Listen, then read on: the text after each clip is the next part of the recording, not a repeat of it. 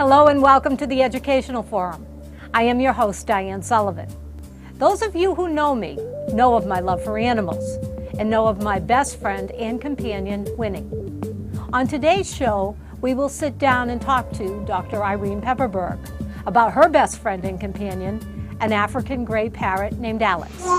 Irene has written a heartwarming book entitled Alex and Me, how a scientist and a parrot discover a hidden world of animal intelligence and formed a deep bond in the process. Irene begins by telling us about her first connection to birds. Oh, I was about 4 years old. My dad got me a little budgie, the shell parakeets from the, Woolworths.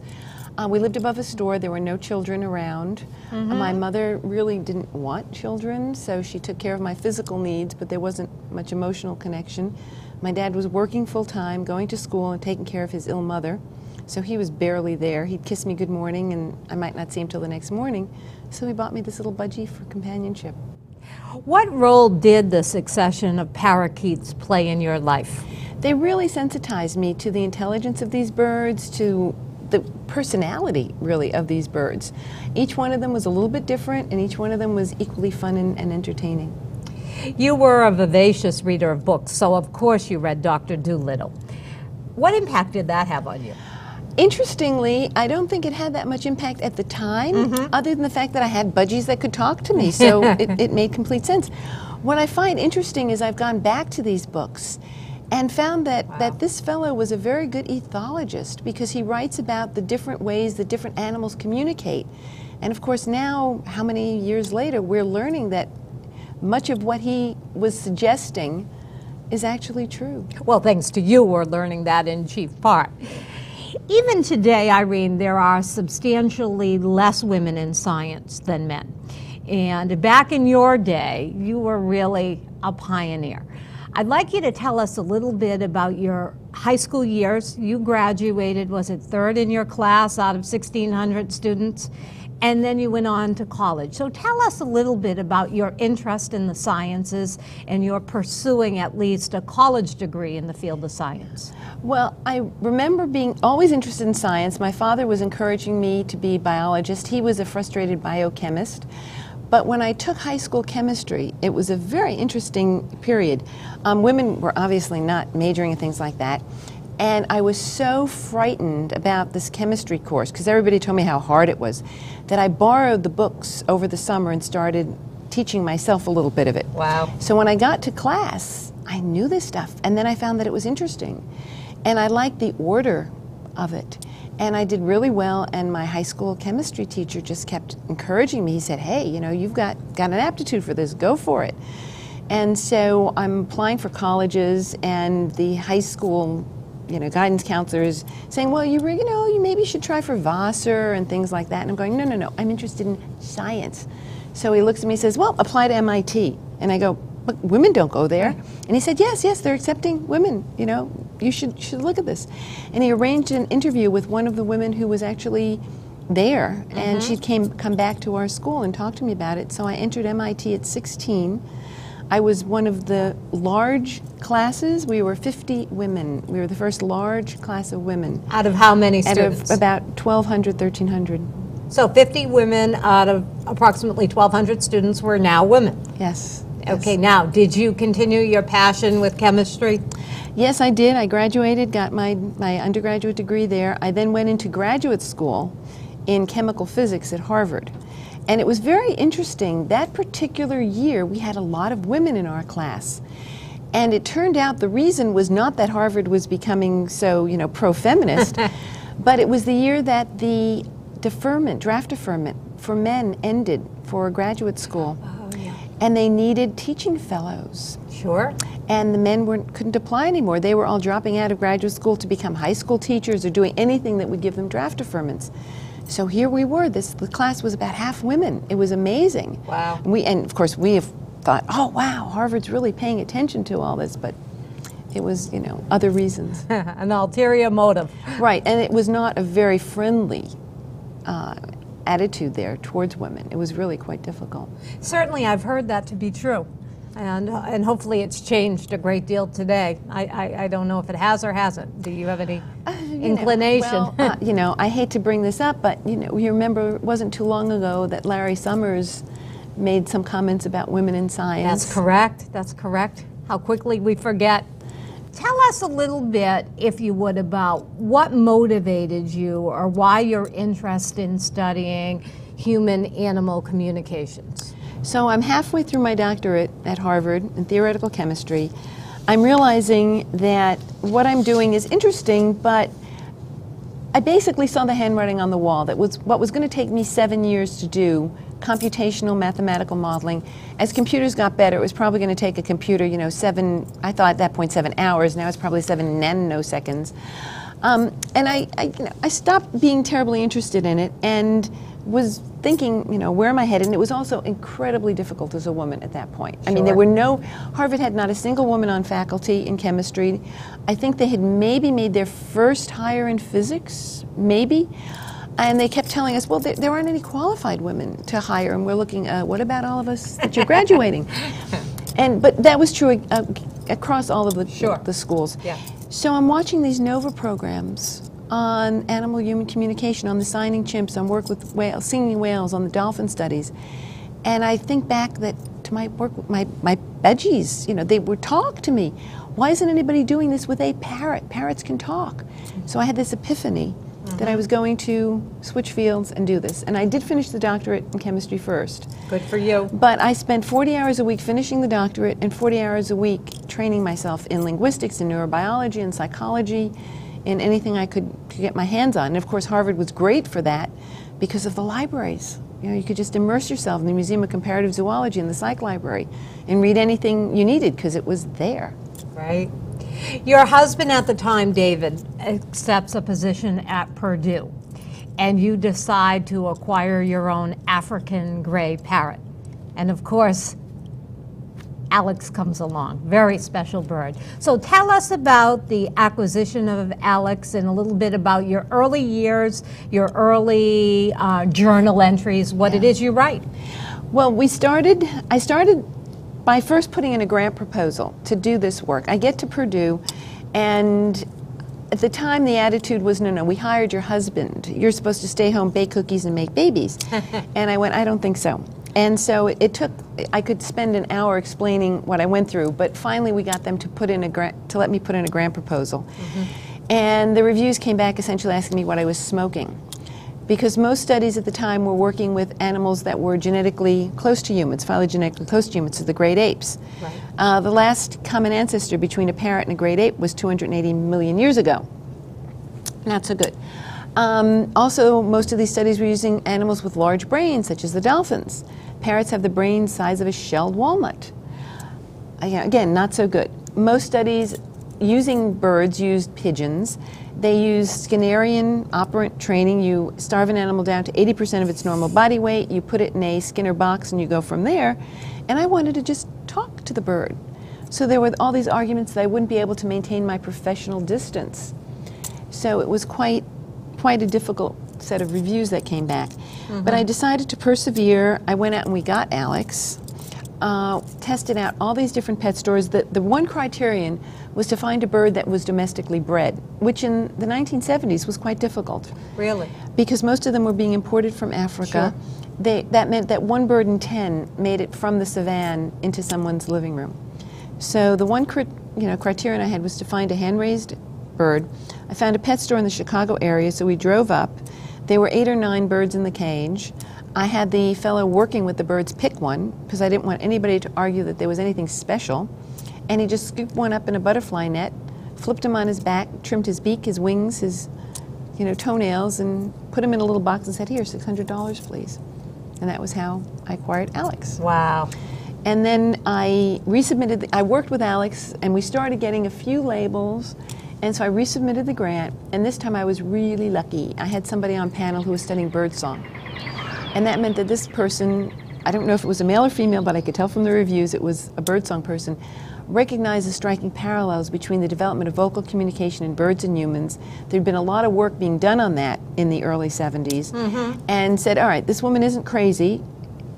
this may not work, but give her money for a year and we'll see what happens.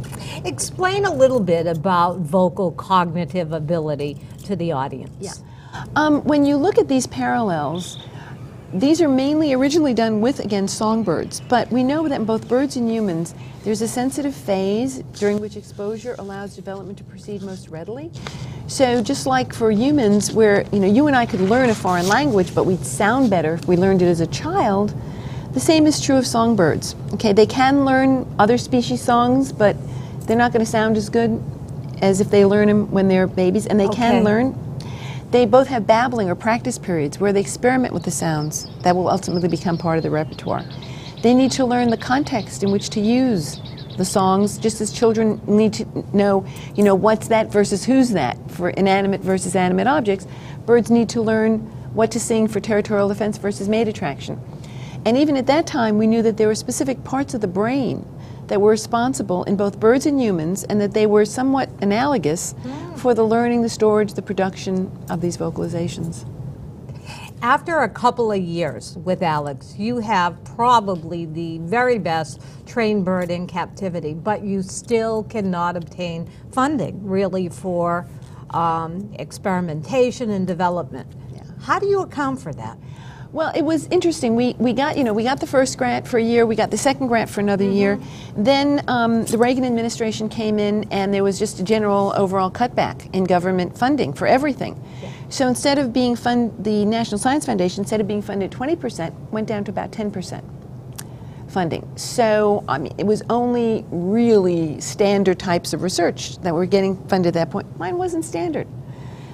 So we got a little bit of private foundation money. We barely got through. When funding came back, again, we got funding again. Then 1986, we just done a most incredible study with Alex on concepts of same and different. Green wool. How many green wool? How many green wool? How many green wool? 4. Good parrot. Good boy. Really breakthrough work. I put in my grant proposal and comes back, great proposal, but again, we're out of money. And this is not standard research. So yeah, you were in the top 20, but we're only funding the top 10. But you don't give up. No, and it was this type of Perils of Pauline lifestyle that every time Alex did something incredibly exciting, we'd get press, publicity. I'd be invited to incredible meetings, international congresses to present the data. And then it would be like, clunk, how are we going to keep the work going? That's right. Tell us now some of the delightful accomplishments of Alex. Tell us a little bit about his use of the word no, or nah, as I understand it. Well, we were training him to identify all these different objects. He learned to identify like 50 objects in 7 colors and 5 shapes and quantities up to about 6 over the years. But the issue was we started with objects that he wanted to obtain. So it was very easy to teach him to label those things because, hey, these were fun. He wanted the wood to chew on and the paper to tear apart and things. Then we started getting to objects that weren't quite as much fun. So we had to teach him the label want so that he could ask us for what he wanted as his reward, to separate identification from requests. But sometimes he still just didn't want to work, and he started with this little nah type thing when he didn't want to work. Or he'd do things like we'd show him an object, and if he were not working with us, we'd say, well, I'm going to go away, I'm going to give you a timeout. So he learned to say, I'm going to go away, and he'd walk to the edge of the perch and away from us. Sometimes he'd give us all the wrong answers. So if the answer was one color, he would repeat the 6 wrong colors several times. Why did he do that? I think it was more fun for him, made it more interesting. I mean, I think at some point, if he could have said, I've already done that, he would have. Because, I would need, 60, sometimes 100 trials for statistical significance. Yeah. He would zip through the first dozen or even 20 trials because it was fun, it was a new project, and then it was like, hello, we've done this. We've done this already. Don't make me do it again. Yeah, it's boring. You describe in your book, which I must interject is a wonderful book. What a wonderful read. In any event, you say that during your years at Purdue, you and Alex are like vagabonds, as I recall. Well, we we did not have our own lab space, basically. They shifted us from whatever was convenient from one place to another. I mean, I think we had, I don't know, at least 3, maybe 4 different laboratories, depending on who needed what space. So, you know, it was just, okay, whatever, you know, as long as you let me do the work, we'll do it. But it was really difficult because each time we moved the lab, it interrupted the training. Oh, sure it did. And I would imagine that it was difficult for Alex initially to make those transitions. Am I wrong about that? No, it was, you know, it was, hey, you know, this was different space. Is it safe? You know, and it took him a while to get used to each space, yeah. Describe some of the tests for colors and shapes. Tell the audience a little bit what that was all about. Well, the idea was, could an animal understand categories, okay, and categories in a hierarchical sense.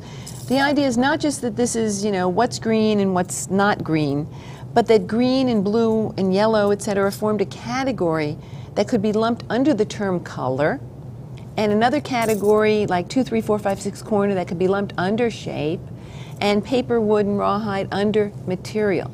So the idea was learning a categorical concept label, color, shape, matter, and then learning which colors went under that, so that I could show him an object that had color and shape and material and say, Alex, what's this? Block.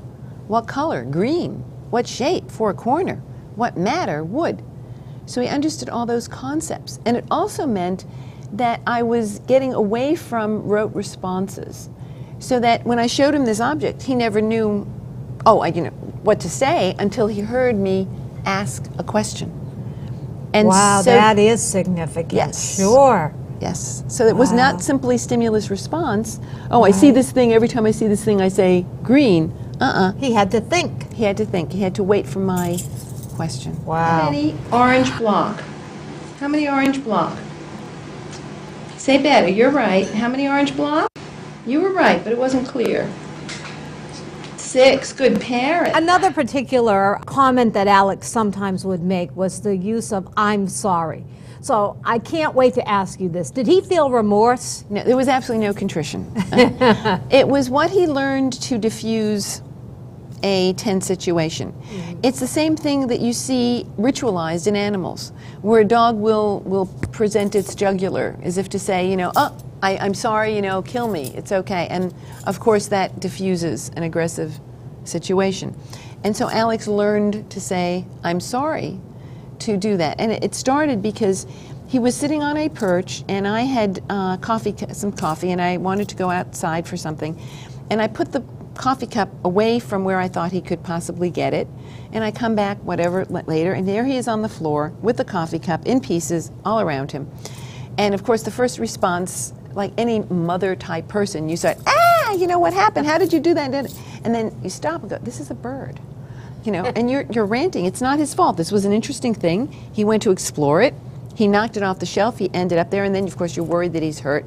So you pick him up and say, I'm sorry, I'm sorry, I'm sorry. And he put the two together. Oh, she's yelling at me, and then she says, I'm sorry. If I say this, she'll stop yelling at me. Wow. And that's where it came about. What a great story. How does Alex react when he sees himself in the mirror? The first time, one of the students had actually taken him into the washroom with her because she was afraid to leave him for fear that he would break coffee cups or, you know, whatever. Yeah. And so there's a shelf in front of the mirror, and she puts him there. And, you know, he starts banging. He says, what's that? What color? And she looks and says, well, that's you, Alex. You're a gray parrot. The color is gray. And so the problem was, of course, that messed up any mirror study we could do because she had already told him it was him. But he learned the color gray that way. Wow. David's post at Purdue ends. Where do you and Alex go next? We end up at Northwestern. David gets a job at the University of Illinois, Chicago, and I get a visiting assistant professorship at Northwestern. Hallelujah. Yes, but visiting assistant professorship means it's year-to-year contracts. Okay. So that's not so good. Tell us the bananery story. So we're trying to train Alex and another bird. We thought maybe we could use another bird as a model too. So a person I know at Northwestern brings in his bird, and I said, well, what's your bird's favorite thing? And he says, apple. So I said, okay, we'll train apple. And so we start training apple, and Alex, you know, over the course of some time doesn't want to learn apple, but all of a sudden starts saying, what, banary? And I'm looking, what? So I call up one of my colleagues who's a linguist there, and he says, oh, lexical elision. I say, what? And he says, well, you know, banana cherry, it probably tastes a little bit like a banana. It probably looks like a large cherry. So he's made up this new label. And I'm going, ooh, okay, this is pretty cool. Wow. Did Alex really, in hindsight, know what he was saying? Oh, most definitely, most definitely. I mean, that was the whole point of the study, to design the experiments, to show that he really was. So, as I mentioned, you know, could show him one object and he had to listen for my questions. Right. We could show him two objects and say, you know, what's here? Key. How many? Two. What color bigger? Green. You know, what's different? You know, color. Let's explore that a little bit more, the concept of same and different and why that's significant. It's very significant because early studies on same different with animals really weren't looking at same different. They were looking at identity versus non-identity. So you show the animals two objects and if they're identical, the animal said same, or hit a button that said same, or did a match to sample or something like that. And if they were different, you know, they said not same. And when people started thinking about this, particularly David Premack was very important in this, started looking at this and thinking, well, wait a minute, if the animal or subject really understands concepts of same and different, they could tell us what attribute was same or different. So you could show two blocks, the same size, the same material, but different colors, and if the animal really understood a concept of same and different, they could tell you that it was just the color that was different, and they could transfer that to any other two objects that had nothing to do with the original blocks on which you were training, but you could take out, you know, balls and say, okay, what's same or different, and they could also respond because they understood the abstract concepts of same and different. Pretty unbelievable. Wow. Your marriage ends. You spend most of your time in the lab with Alex. What was that period in your life like? Well, we had moved to the University of Arizona, and this is my first real faculty job. So although I had been this visiting assistant professor, now it's not just the teaching, but it's the faculty meetings, and that's on top of running this huge lab now. I mean, thankfully, I have space. I have graduate students. We get more birds. So I'm working about 75, 80 hours a week when I'm in town and doing a lot of traveling. I'm being invited to a lot of places. Also, even though we have good support from the National Science Foundation at this stage, I am only given support for one graduate student, and I had 3 or 4 students. The department would pay for one, so I set up the Alex Foundation to raise money to support the other students in the laboratory. Good for you. Alex develops a fungal infection. Tell us about that, and most particularly when he says, want to go back. Aspergillosis, it's a rather nasty infection. This was actually while we were still at Northwestern. And I have to take him to the veterinarians, and they're testing him. They basically tell me, no, he has to stay here. We can't do this on an outpatient basis. We have to have him here all the time. Well, he's never been away from the laboratory and all the students and myself. So I'm putting him in this little tiny hospital cage, and I'm walking out the door. And, you know, we had this I'm sorry, which had been before. And also he used to say, like, want to go back, where if he was, you know, on the back of a chair, he'd say, want to go back, meaning take me back to the cage, things like that. So here I'm walking out the door, and there's this pathetic little voice going, I'm sorry, come here, want to go back. Which, you know, so I'm trying to explain to him, no, I'll be in tomorrow, I'll see you tomorrow, just like every day I tell you, I'll see you tomorrow, I will be back. And it was really difficult. Did he understand that, do you think? It's hard to say. It's hard to say. But initially, I don't think he believed it. But when I started coming back, okay, every day I would, you know, it was a nightmare. I was actually in the process of moving the lab. So I would get up in the morning, go into Northwestern, teach my class, then get into the car, drive roughly an hour to the vet practice, stay with him until, you know, the edge of rush hour so I could beat rush hour traffic back to Northwestern, and then spend the evenings packing up the lab to deal with all this stuff and preparing for courses and writing the papers and things. So once he got into the routine that I was coming back every day, then I think it was much easier. Sure. But initially, there was no trust that I'm in this weird place, you're leaving me. You know? It's like a parent leaving a child or any Yeah, or any pet owner having to leave their animal at the vet, which I have still refused to do. Can't somehow do that. But in any event, tell the story, a delightful story in the book. I had a real laugh about grays tending to speak like their owners. Oh, yes. I'm not sure which one you're talking about in the book. The but there kick your blank story. Oh, that was my friend. It was not Alex. Okay, this was not Alex. This is my friend Debbie and Michael Smith, who have a bird named Charlie Parker. And their bird sounds exactly like Michael. I mean, exactly. I was actually there in their house, and Debbie has Charlie on her shoulder, and she picks up the phone and says hello, and the bird says hello, and she says, no, you don't have me and Michael, you have me and Charlie on the phone, because the person at the other end of the phone We'll think it's Michael. thought it was Michael. And so the story in the book is there's some really obnoxious agent, wanting to sell them some insurance or whatever, and Debbie's trying very nicely to, just get them off the phone. And at some point, the bird kicks in with this kind of expletive deleted type thing about, just get off the phone, and it's quite embarrassing had it been somebody they wanted to talk to, but at this point, it was really quite pleasant because the bird did the dirty work for them. So that's typical of an African gray. They will develop a voice that mimics their owner? Oh, yes. Alex supposedly sounded very much like me. We had one incident in Northwestern where I'm coming back after lunch, and I open the door, and there's some guy in the lab, and I'm, what's this? And he said, looking at me and saying, what's going on? And he said, well, I knocked on the door, and somebody told me to come here, so I did. And Alex was separated from the thing. There was a little curtain in front of his place so that when people would come in and out, they wouldn't directly interrupt him. So there was a little entryway. So this man is standing from the entryway, and I said, and then somebody asked me what my problem was, and I said that I had come here to fix the pipe that was leaking, but I didn't see anybody, and then you walked in, and of course it was Alex. Introduce us to Griffin. Griffin is a much younger bird. He is really a little sweet character. He's like the little boy who knows all the answers but is kind of intimidated by the bigger guys in class, and that was Alex that intimidated him. But I needed a second bird to do some more research, to test some things out, to prove that Alex wasn't some avian Einstein. And an avian vet had arranged for me to pick up a bird in Georgia. And the gal who had the aviary sets me out on the floor with all these little baby birds. She had picked out an already weaned older bird, about 14 weeks. It was weaned, it was flighted. But she thought, let's just see. So she puts me on the floor with all these little baby birds.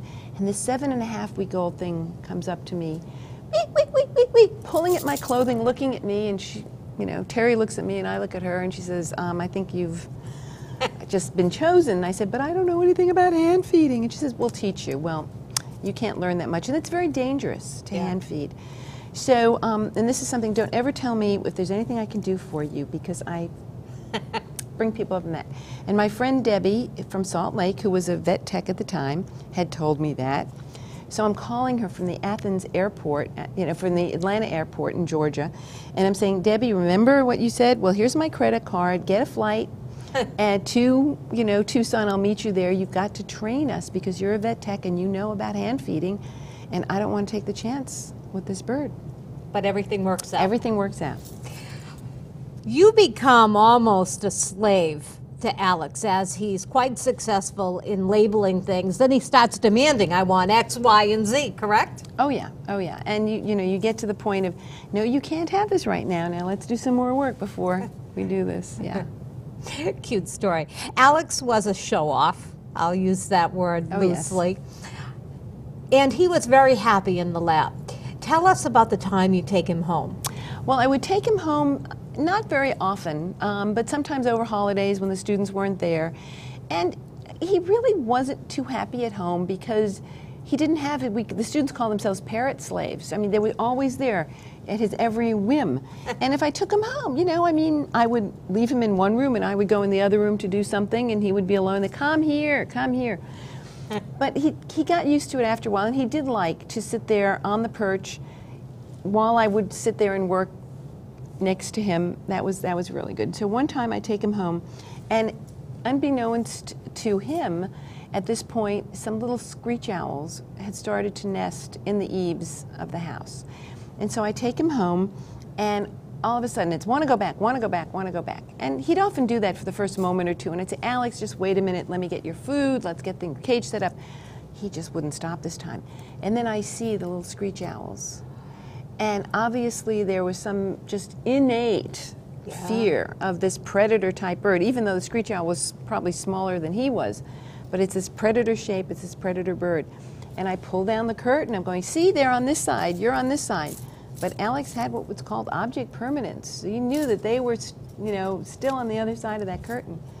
And I just had to pack them up and take them back to the lab that night. And I just didn't dare take him home again because I knew he would still believe that they were there. Wow. My favorite of all the stories in the book is at times when you would be exasperated or angry or whatever the story would be, and you'd come in maybe just louder than life.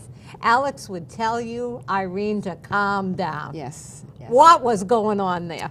Well, sometimes, you know, he would get obstreperous, and we would say, Alex, calm down. And so he learned the appropriate context in which to use that phrase. Wow. Discuss Alex's attachment to individuals like Spencer. Yes, Spencer was actually probably his favorite, you know, human after me. And Spencer went to Africa to do some studies at one point. And Alex would sit there going, sir, sir, come here, sir. He couldn't say Spencer, so he said, because the S's are hard. SP is really hard. Yeah. We found out later how hard SP was. So he would, you know, jump off the perch that he was on and clickety-click and walk into the room, you know, Spencer's office, and, you know, sir, sir. Wow. It continues to be a struggle to support yourself?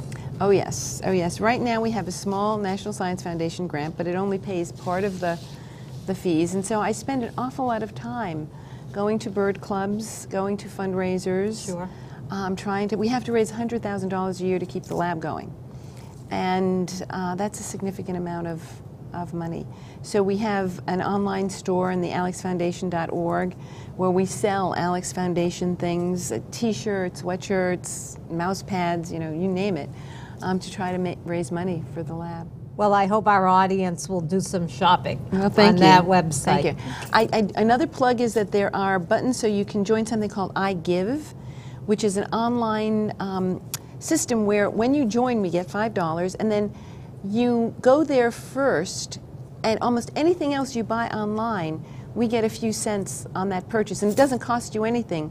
The merchants who are part of this donate a few cents of every purchase. Oh, so wonderful way to help. That's right, doesn't cost you a cent. Tell us about Alex's transference of none from same and different. That was a very exciting story. We are at the point doing number comprehension. We had already done number production, so you could give him a big tray of objects, red and blue balls and blocks scattered around, and you'd say, how many blue blocks? And he could look at this big mess of stuff and count out the number of blocks. We had other data that shows he really was counting. That's right, say better. You're right, say better. That's right, Key, how many? How many? How many, Key? 2. You're right. But production isn't the same as comprehension, because you can have small children who you give them 4 marbles and they go 1, 2, 3, 4. There are 4 marbles and you think they know 4. But if you give them a big bowl of stuff, they'll just, and you say, give me 4, they go like this, because they don't really comprehend 4-ness. So we're doing a study on comprehension. So it was a very similar type of tray to the other study. He had been working on numbers for 10 years, so these trays were getting pretty boring. But now the task was, okay, what color 6 or what color 3 or something like that. And he'd have to find the set of objects. So again, they were like, you know, several different keys. So there would be blue keys and green keys and purple keys all mixed in. And it was, you know, how many, what color 6. So I'd have to find the 6 of them and tell me the color. So the first dozen trials or so, as I mentioned before, he rips through it. It's somewhat fun because it's a different type of question. But then after the first dozen or so, it's the same stupid tray, the same stupid objects, and he starts acting up. So what he does is he, you know, will turn his back when I show him the tray and start preening. or he'll take his beak and he knocks everything off the floor. Or he looks at it and, let's say the color is, there are blue, purple, and green things on the tray, and I say, what color, 6? And he gives me all the colors that are not on the tray to make it clear that it's not that he's making a mistake, he's just not playing the game. So, we switched to using jelly bellies to see if he'll, work for a jelly bean, which isn't a great thing for a parrot, but, one a day, not so bad. We're doing one trial of this a day to keep his interest. And I walk in one time, and I've got the objects on the tray, and there are 3, 4, and 6 things on the tray, and the question of that day is, what color 3? And this time he looks at me and he says, 5. And I go, no, Alex, what color 3? 5. And we go back and forth several times. And part of me is thinking, there's not 5 things on the tray. What's going on here, The other part of me is going, he's not turning his back on me. He's not throwing things on the floor. He's not giving me random colors. What's with this 5? So I finally look at him and say, okay, Smarty, what color 5? And he looks at me and he goes, none. There were no 5 things on the tray. He had transferred absence of an attribute from same and different to absence of stuff. It was a zero-like concept. In Western civilization, we didn't get 0 to the 1600s. Years ago, Dan Dennett had suggested I do something like this, and I thought, oh, this is really too hard. Yeah. He couldn't possibly do it. Wow. But not only had he done it, but he had manipulated me into asking him the question that he wanted to answer, which was a whole nother level of complexity in this behavior. Wow, Irene. That was probably the most exciting thing he'd ever done. Wow. How about discuss purple and want grapes? Okay, that was the preliminary thing we had tried with this. Okay, that's what I thought. Yeah, we had done one trial, so I'd put a bunch of things on the tray without a purple object. Right. And the task at this point was, what object is green? And if there were, a green key, he would say key. And he did that quite well. So here I put all these things on the tray, and I say, okay, what's purple? Hoping he would say none. None. And he looks at me and he goes, want grape. Wow. So, he had sort of, gotten a backwards thing, and it wasn't a bad thing to say, but it wasn't what I wanted. And that's when I decided, nope, we can't do this none thing. But then years later, he pulls it on me. At this time in your life, you're at Radcliffe. Your fellowship ends. You have your thermostat at 57. You're eating tofu, which, as a vegetarian, I say that's a great thing. But a lot of 14 meals a week, But a lot of people wouldn't agree. So tell us what's going on financially in your world. It's really tough. I'm on unemployment. My colleagues at Harvard and Radcliffe are trying to figure out, how to help me. And we come up with the idea of putting in a grant proposal on optical illusions. How do these birds literally see the world? Yeah. Which was very exciting because, parrot vision is different from human vision. The eyes are on the opposite sides of the head. They see in the ultraviolet, which we don't, so they have better color vision than we do. But the question is, in terms of perception, this visual system of theirs is wired somewhat differently than ours. Do they perceive the world in the same way? So we set up a series of optical illusions that we were going to present to Alex. And the first one, which was very simple, it's called the Mueller-Lyer. It's a very fancy term, but you all know what it is. It's 2 lines. One has arrows going this way, one has arrows going that way. The ones with the arrows going this way always looks longer. So we made the 2 lines different colors, and we'd show it to Alex and say, what color bigger, what color smaller? And he could tell us the color, or if he didn't see the illusion, he would say none. So we put in the grant proposal. Of course, it's rejected the first time, but we tweaked it to fix it up the way they wanted, and finally it is accepted, and we're pretty excited about this. Hallelujah. Is a bird's brain the same as ours?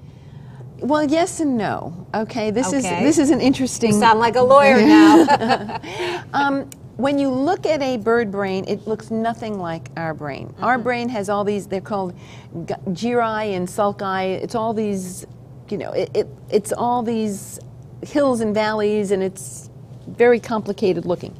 You look at a bird's brain, it just looks like a blob of stuff. Okay, very smooth. It turns out that even in the 1900s, Kalischer was doing work showing that there were bird brain areas that seemed to be responsible for intelligent behavior. At the time they called it a striatal area. It seemed that birds with the larger striatal areas, the parrots, the crows, the jays, would do better on intelligence tests than those birds with the smaller striatal areas relative to the size of the brain. And fast forward to the 1970s, and people started looking at the song learning centers and started realizing that there were centers of song learning that were similar to our language learning centers. Mm-hmm. But I'd still go out and give talks, and people would say, well, there's no cerebral cortex in the avian brain, the part of the brain that's in mammals and primates that's responsible for intelligence. And I'd say, look, I don't know. You go find it, because the bird is doing this stuff, and he's using something to do it. Well, Nature Reviews Neuroscience, 2005, Jarvis et al., where et al. Is 20 other neuroscientists. They published showing all this work they'd been doing for a decade, showing that the avian brain has a cortical-like area. It's derived from the same pallial area as the mammalian brain, going back 280 million years ago to the dinosaurs. And that those birds, like as we knew before, the parrots, the crows, the jays, with the relatively larger area in this brain, again, is responsible for this relatively more intelligent behavior. So it doesn't look like our brain, but it functions like our brain. Wow. What are some of Alex's favorite activities? He really, really loved chewing up boxes. He liked to practice his vocalizations. So sometimes he would get inside the box, which was a little bit of a resonating chamber, and he'd sit there playing with the sounds that we were working on. So this, when I say work, I mean, people think that I'm, driving this bird like a little slave driver and things, but he would have fun playing with the sounds. He'd sit there going, nail, chail, banal, gale, and he would play with these sounds, trying to get what we were doing. One time we had a film crew in, for example, and we had not decided to do this, but he had gotten into whatever it was that he wanted to learn the color brown. So he would look at this cube or something and say, what color? And I'd go, brown. It's a brown cube, a brown block, and I'd put a piece of wool there. It's a brown wool. And he'd go, what color? And so the film crew thought this was cute, and they filmed it for a few, and then he kept doing it, and they said, well, this is stupid. He's just babbling. I said, no, no, no. He has to hear me say this many, many times, because he has to shape his entire vocal tract to come up with this new label. And brr, I mean, imagine going brr without lips. This is difficult. So he keeps asking me, so he keeps hearing it. He's driving this. I'm not training this. He was driving this because for whatever reason, he found this of interest. Wow. It's just amazing. Tell us about your final exchange with Alex. Yes. Sorry. Yes. Well, we didn't know, let me first say, we didn't know it was our final exchange with Alex. He was 31 years old. He just had his vet check, and everything was fine. So we had no reason to think that that night was any different from any other night. We had a good night routine. For every night we had this good night routine, and we set it up initially because we wanted to separate leaving at the end of the day, which was a normal experience, from a timeout when he was being difficult, and we wanted to, break the session, and I would, leave him as a sort of a punishment for, a minute or two. But, putting him in the cage at night, that shouldn't be a punishment. That's just part of the day. So we set up a good night routine. I'm going to go eat dinner. I'll see you tomorrow. You be good. And he started picking up parts of this. So we then had this little duet every night. And it changed every night. So people said, well, what were his exact last words? Well, every night it was a little bit different. But the basic thing was, one or both of us would say, you be good. Yes, I'll try. I love you too. I'll see you tomorrow. Or you be in tomorrow. Yes, I'll be in tomorrow. So we would have this little routine, and it was a variation on that. And we walked out the door thinking, well, we will be in tomorrow, and we'll see each other tomorrow just like every other tomorrow. But this time it was not to be. It was not meant to be. What impact did Alex have on the world? It completely took me by surprise.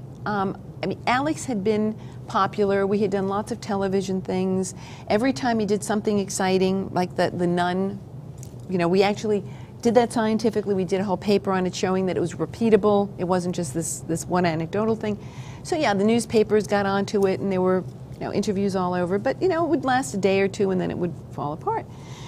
And so after he died, I was in complete shock. We found out about it on a Friday morning. It was a nightmare. Over the weekend, friends came from Washington. They drove up to be with me to help me. Local friends were making sure, people were bringing food to make sure I would eat. My friends, would trundle me off to bed, not that I could sleep, but they would, make sure I would get some rest. And over the weekend, my board of directors from the Alex Foundation put together this obituary. And again, I was totally comatose, not functioning. But Monday morning, I call up the folks at Brandeis who had been working with me on PR for years, and I say, well, Alex died, and we have an obituary. And they say, well, this is a bird. It's not going to get a whole lot of traction. I said, just release it, whatever. We're getting phone calls, rumors are coming through, we need to make an official statement. So this is 9 a.m. It takes 40 minutes to drive from my house to Brandeis.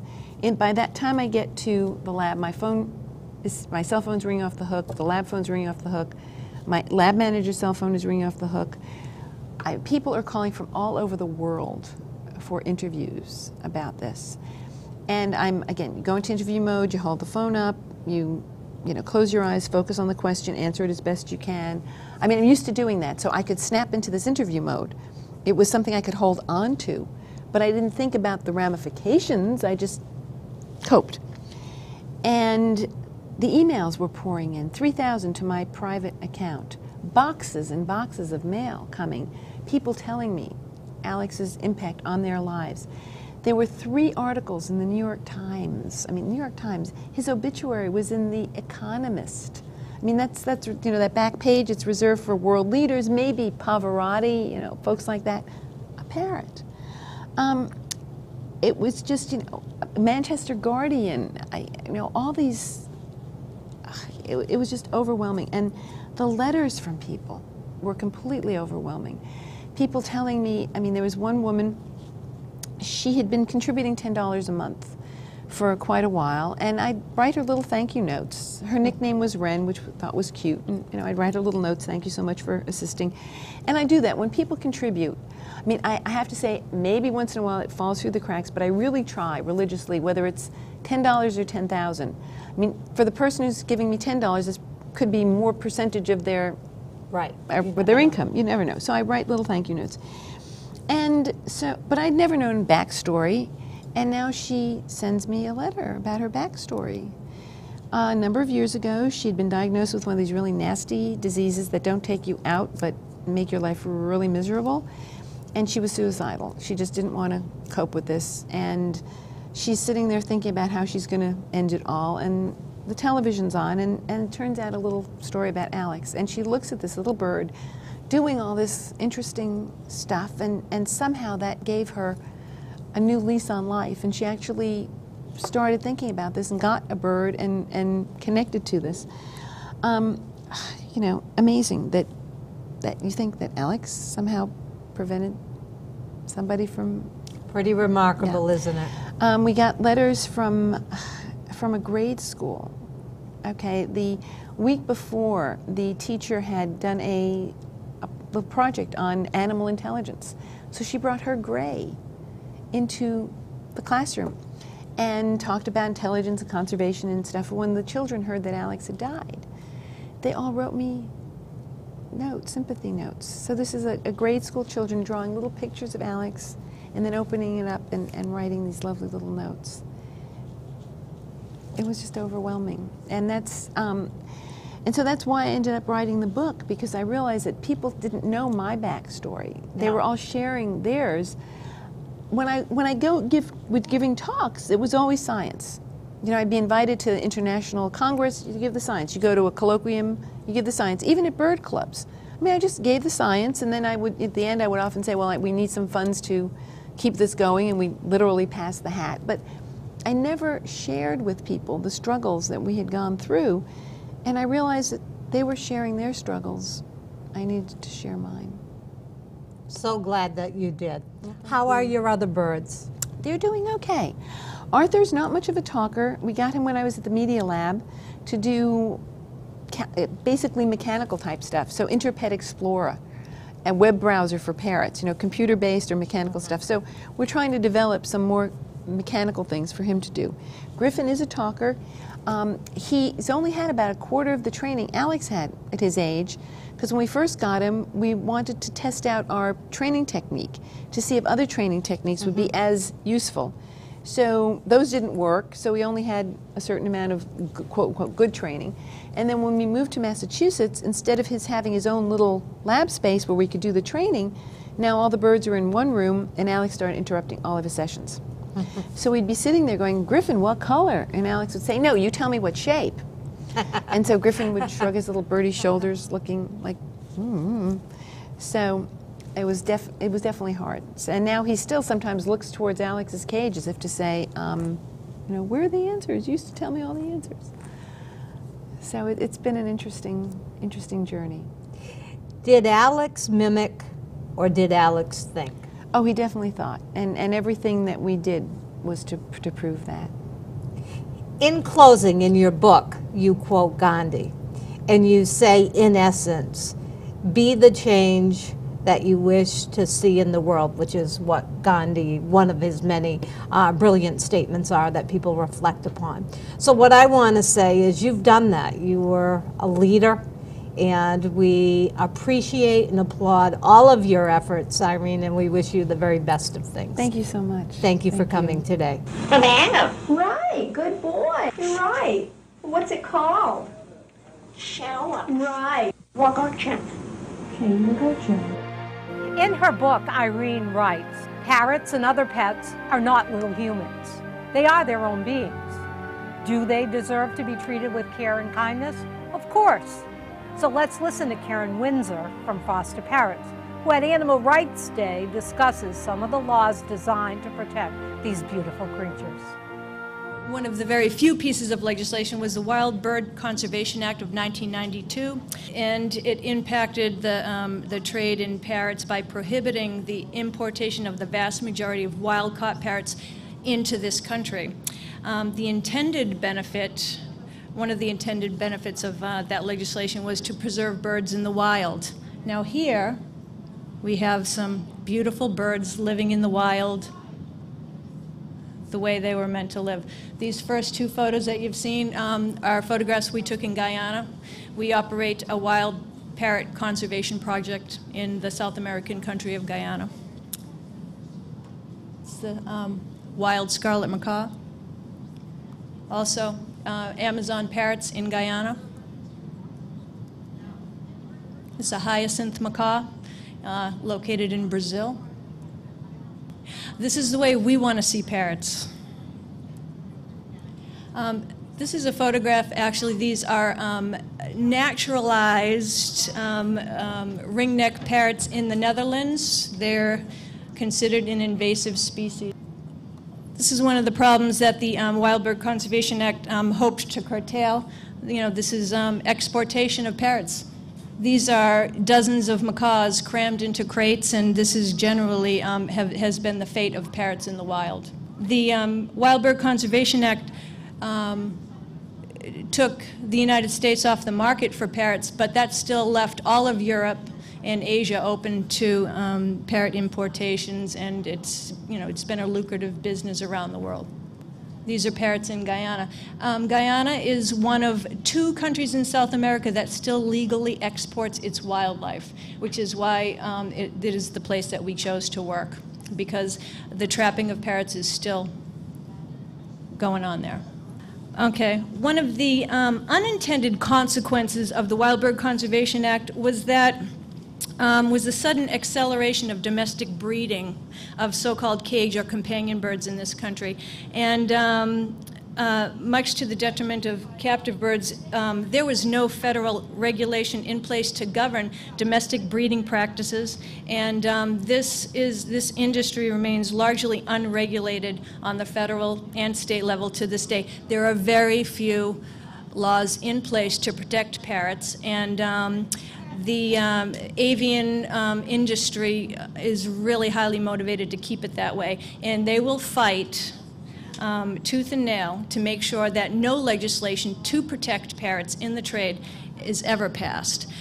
This is a picture of a breeding facility, and I'm sure there are breeding facilities around the country. I don't want to make a blanket statement. They're not all horrible, but the vast majority of them look like this. When you read ads from breeders, lots of times they're producing 20 or 30 different kinds of parrots. What do you think the conditions are like?